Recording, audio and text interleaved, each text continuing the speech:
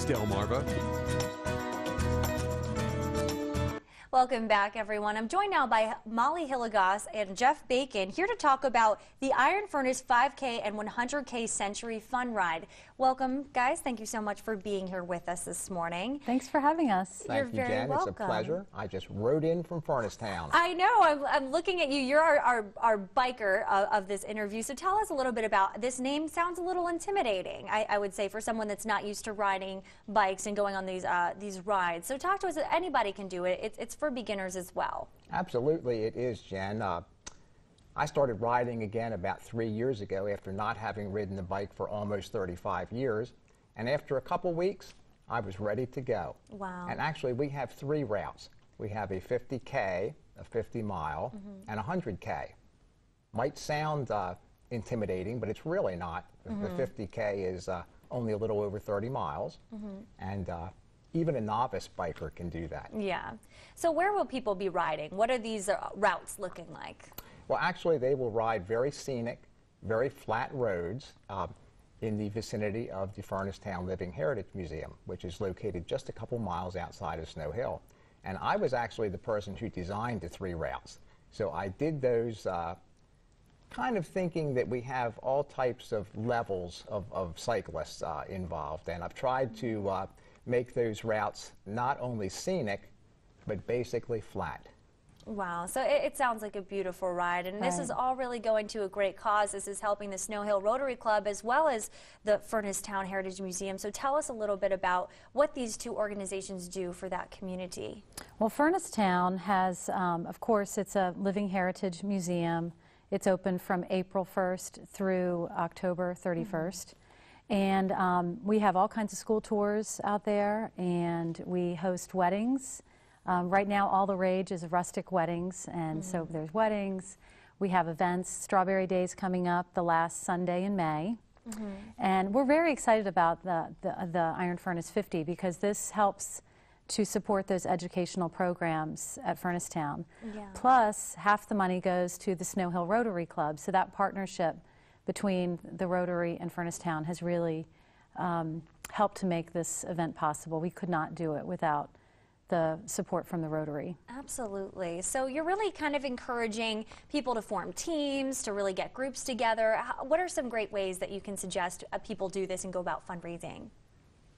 Well, I would suggest that folks who like to ride their bicycles talk to their friends who also like to ride. It's going to be a great day. It's a fun ride. It's not a competitive athletic event. It's not going to be timed. The riders will leave from Furnacetown and they will also return to Furnacetown. And after the ride is finished, we're going to have a very delicious picnic lunch served under the pavilion with adult refreshments for those who qualify.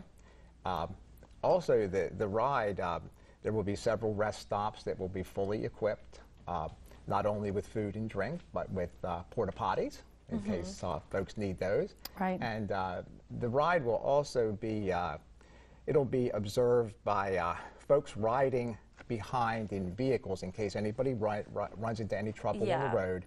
We'll be there to rescue you. And just invite everybody to come out because it's going to be so much fun. And it's beautiful springtime on Lower Delmarva. This is the time of year to get outside and do a ride. And there's no like traffic. this. The route was designed so there's no traffic out there. The event's on Saturday, May the 11th, which is Mother's Day weekend. You can register online at ironfurnace50.org. It's only $45 for adults and $35 for kids. Okay. And if they can register today, then they'll be guaranteed a T-shirt because we're going to be placing the T-shirt order on Monday. So, so we're encouraging everyone to go online and register. And if they miss the registration online, they can still register the day of the event. Okay. At 7, we'll open the registration at 7 in the morning till 9. And they can start the ride whenever they want. So Great. So, you mentioned earlier there's a lot of really great events coming up in Furnacetown in the near future. So talk to me a little bit about those. And this is what this ride is really going to benefit. Well, everyone knows about the Celtic Festival that happens, every year. But we have Strawberry Day coming at the end of May. That'll be the last Sunday in May. And we have archaeology digs, ghost tours. There's so much happening at Furnacetown. It's really, really a lot of fun. And You can go check out our website, the Furnace Town website. There's a whole list of events.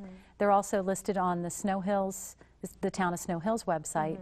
So I just recommend that everyone check it out. It's a great day trip, and even on a non-event day, the admission is very affordable to get in, and it's a great place to bring families. Absolutely. So one more time, the website where folks can go and register online. ironfurnace50.org, or you can call us during regular business hours at 410-632-2032. And I should stress that the online registration will remain open until a day or two before the event. Okay.